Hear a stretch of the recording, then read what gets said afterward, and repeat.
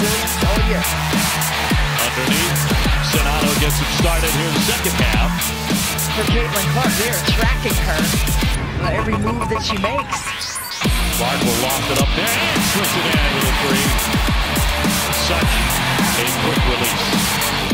Open look here for Chapman, and it's around and out. NSFW Caitlin Clark description by Pat McAfee sparks outrage. After making recent comments regarding Indiana Fever star Caitlin Clark, former NFL punter and sports commentator Pat McAfee is facing outrage on social media. He hailed the WNBA phenom effusively while blasting down those who dismissed her acumen and league-wide significance, but his NSFW defense is raising eyebrows. This rookie class, media should stop. Nah, just call it what it is. There's one white B********H on the Indiana squad that is a superstar, the WWE commentator said on Monday's Pat McAfee show, via awful announcing. Bad announcement. Awful announcing is on Twitter. Monday's Pat McAfee show had a Caitlin Clark PowerPoint. Please stop saying, this rookie class, media. Nah, call it what it is. Indiana has one superstar white bitch. 11:39 p.m. June 3, 2024 3.9K reply. Copy link. McAfee's rant came 2 days after Chindy Carter's late hard foul on Clark in the Indiana Fever's 71-70 win over the Chicago Sky, emphasizing the WNBA's focus on the former NCAA record breaker. If you listen to the whole segment, McAfee clearly supports and appreciates Caitlin Clark. The adjective he used to characterize the female athlete overshadows his point.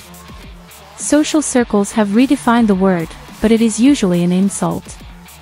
McAfee is calling Clark a bad a****, a compliment to someone he clearly respects. However, he could have made his argument with more elegant language.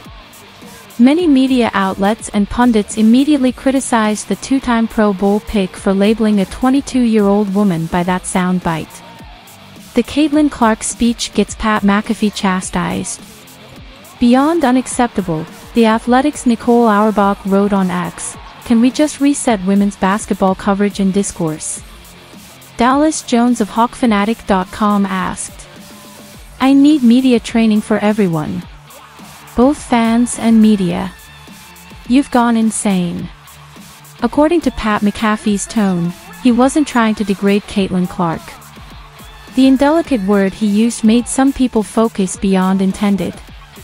"If that was my daughter, me and Pat McAfee, we would have to see each other," Action News 5 sports director and former running back Marcus "Doc" Holliday stated in a video.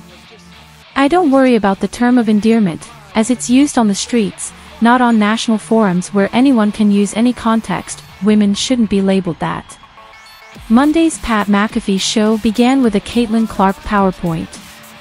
"Please stop saying, this rookie class, media. Nah, call it what it is. Indiana has one superstar white bitch." 12:37 a.m. June 4, 2024 45 reply. Copy link. Clark remains a topic in her WNBA first year. There are several rookies that could impact the WNBA, but Clark is the face of her class and a driving force. Other players have mocked McAfee's transformative impact on the game, which appears to be her motivation. However, many ignore this message. The number 1 overall choice scored 3 points on 1 of 10 shooting in Sunday's 104-68 loss to the New York Liberty, but she is giving women's basketball historic exposure.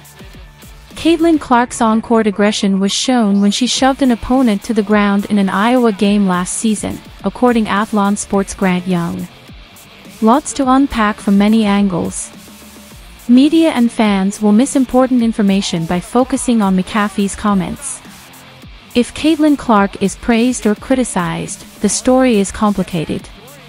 Patrick McAfee hopes ESPN agrees with him on language. Robinson